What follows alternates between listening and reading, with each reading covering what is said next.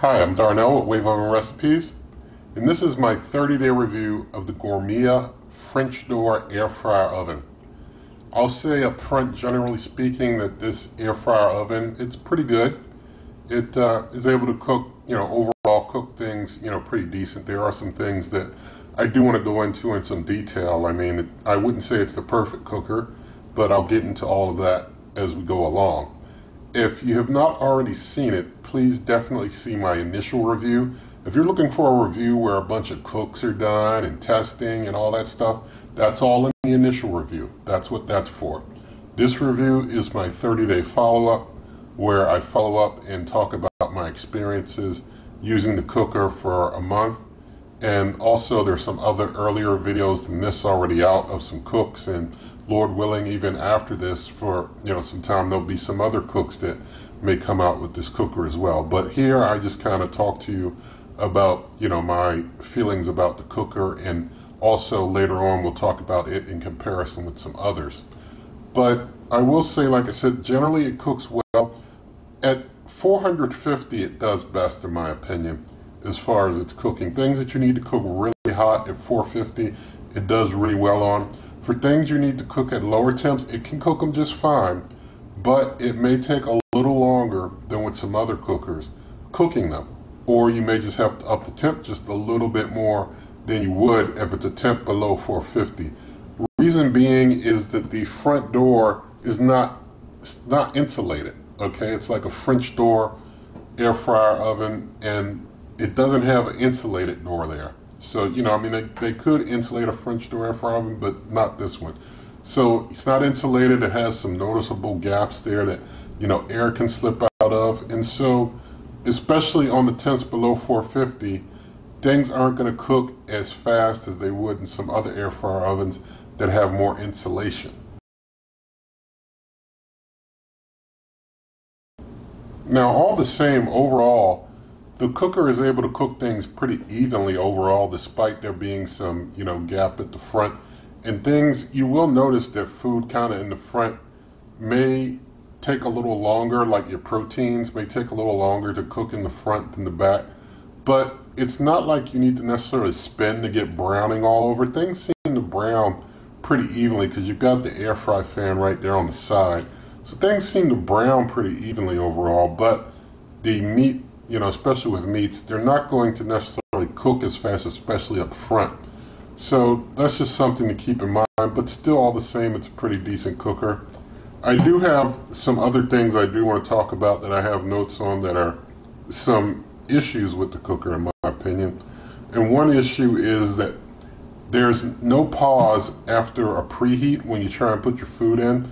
It says add food, and while it's beeping saying add food, it does that for some seconds, and you got to get your food in right away. If you don't, it just starts counting down. It'd be good if when you open the door during a preheat that it stopped, or maybe just give you a certain, some minutes to get in there and get your food in so you could just hit start yourself. But it's not like you get time to put food in and hit start yourself. You don't get a pause when you open the door so that you can close it and then it start going ahead and cooking. You have to hurry up, get your food in, and then the time's probably already counting down by the time you got your food in there. And also, when you're in the middle of cooking, you have to make sure that you hit the pause button before you open the door, because the door doesn't auto pause. The doors don't auto pause. Also, there's no light inside of this cooker. It would be nice if it had a light, because, that kind of helps you see what you're doing in there. But there's no light, so you just got to kind of, if you don't have good lighting in your kitchen, I think that's something for you to consider. But, since the inside is kind of a silvery, stainless steel looking inside, it kind of reflects light pretty decent if you got decent lighting in your kitchen. But all the same, it's nice to have a light inside of a cooker. One other thing I wanted to mention is that the cooker has a long cool down period after using it. So after you use it, you're going to hear the fan running for maybe 10 minutes or so. Just running. It's, not going to be running really loud, but still it's going to be running. So, just leave it alone. however long it needs, it will eventually stop, but it's something to be aware of. I also wanted to mention, and this is a good one, the cooker is you're able to make changes on the fly easy. Like if you want to change time or temp, you can just, hit the time and temp buttons while in the middle of a cook, and it'll change for you real nice and easy. I do like that. But there's no way to skip a preheat if a function requires a preheat. So like air fryer requires a preheat, you gotta, let it go through the preheat. There's no way to skip that. If you want to put your food in during the preheat, that of course is up to you. Now I want to talk about my experience using the various functions in this cooker. First off, toast. It's able to toast just fine, no issues there. Toast evenly, toast just fine. So it's a decent toaster, if you want to use it as, kind of your combo air fryer, toaster oven. It does good with the toast. Now with bake works just fine. Things cook fairly even. So it does a decent job on bake. If you want a little oven, this can get that job done in my opinion. I will say that roast works fine, but with roast, you, like I said earlier, are going to need to up that temp a little or leave your food in longer, because you notice with something like a roast, when you're cooking those big proteins or something, you notice it more when there's like air gaps or something that cause one part of the food to not cook as quickly as the rest, or your food needs to set in there longer. You've got to compensate for that with this cooker when you're using roast. Broil is a function that works just fine, no issues there with broil. With pizza, the pizza function works fine, works good, but you want to make sure that you use the rack, the wire rack, when you're cooking with pizza. The manual has an error talking about using the pan for pizza, and I did demonstrate in the initial review just so you would see what would happen if you do their instructions, which I knew all along probably wasn't the way you want to go, because I've done this plenty of times. But just wanted to show all the same in the initial review what would happen if you did.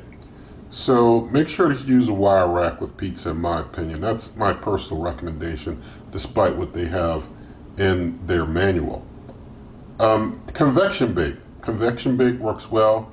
It's a good way to, get a little fan action going to help convect the air, help speed up the cook a little bit. So, if you want to convection bake for your cooks, that works out really well. You do need to maybe up your temp a couple more degrees than you usually would with an air fryer oven. Not a couple, when I say a couple, maybe 15, 25 degrees more. But you want to compensate for the air gap a little bit.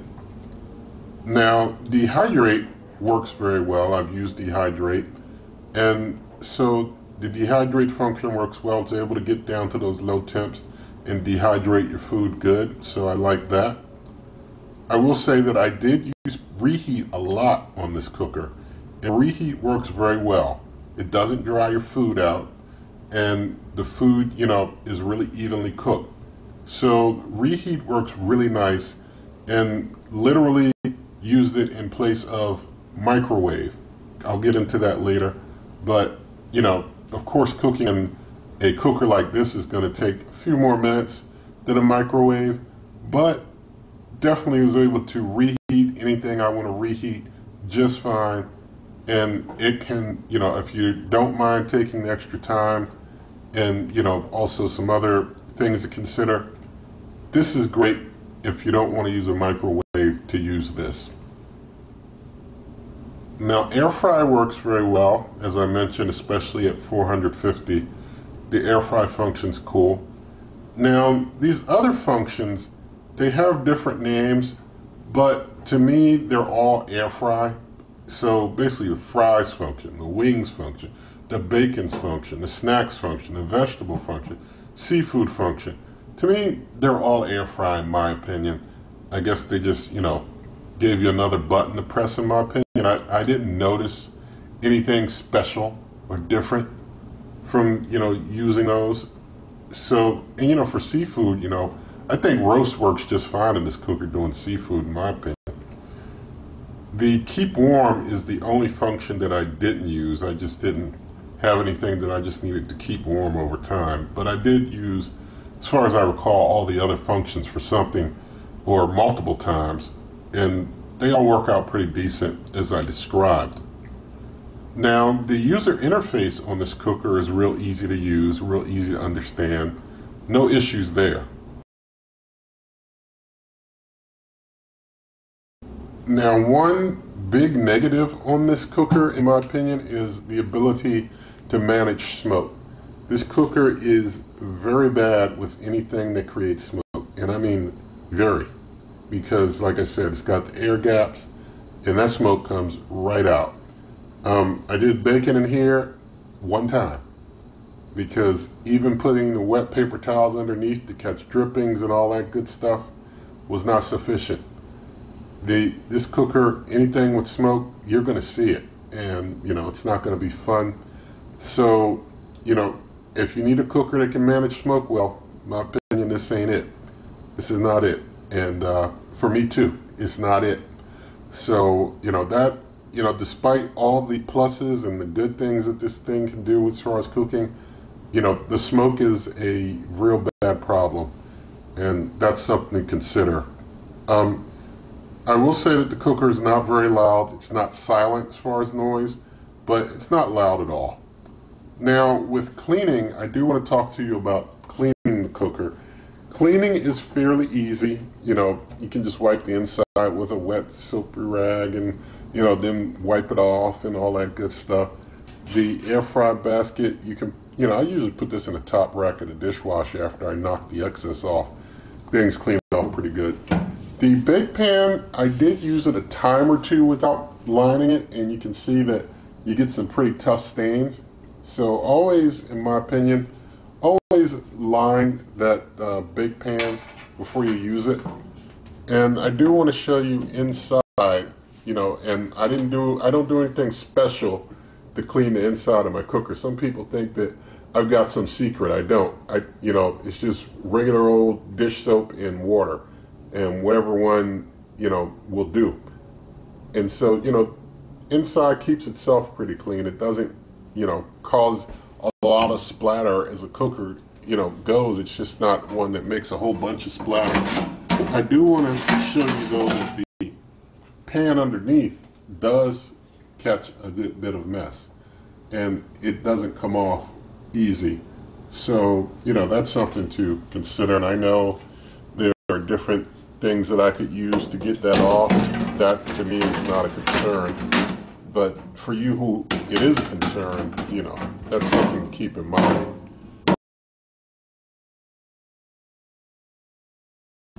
Now I want to talk about this Gourmia in comparison with some other cookers.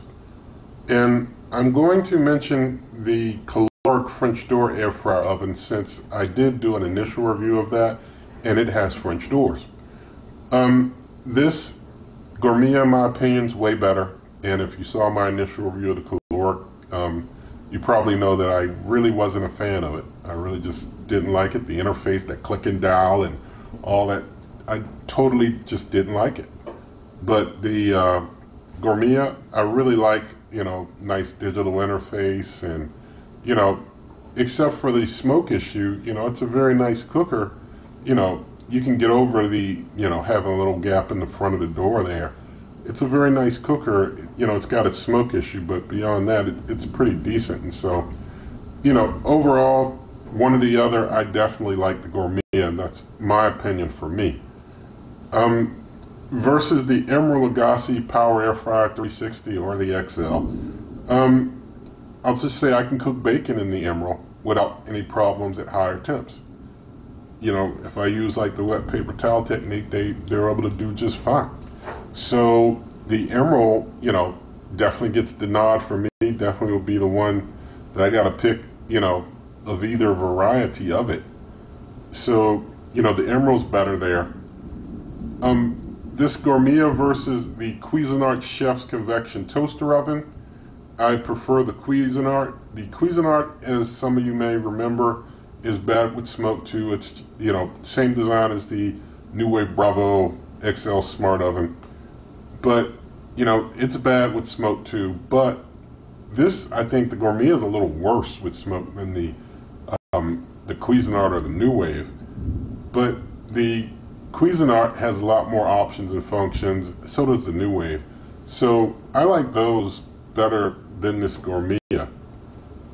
Now, versus the Ninja Foodie XL Pro air fry oven, and as far as the Ninja, my Ninja works fine.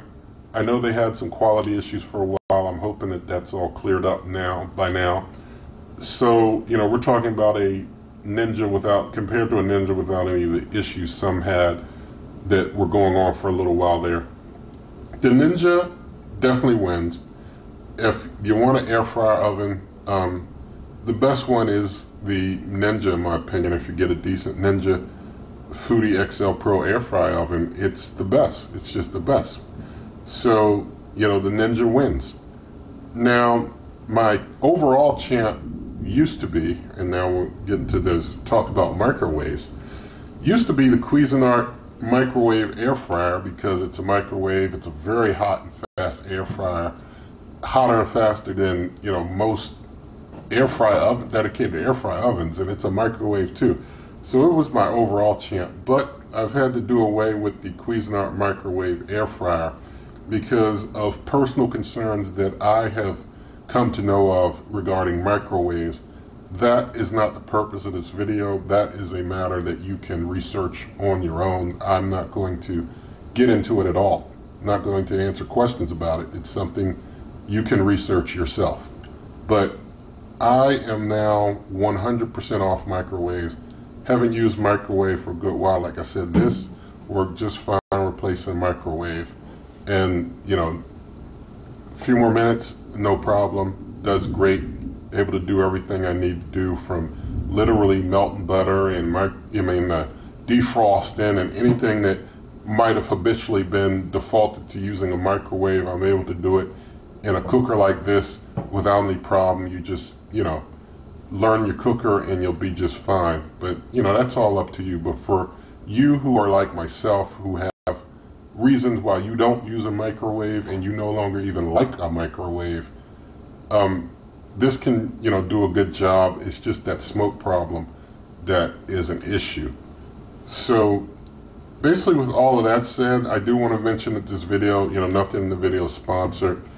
In the video description, there's lots of ways to help the channel.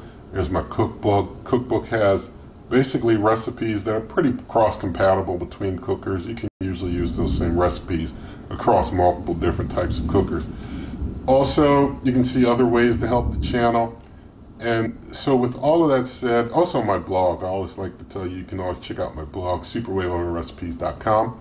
But with all that said, if you like this video, please do give it a thumbs up. Share the video with a friend. Leave your comments, subscribe, hit that notification icon, and good eating.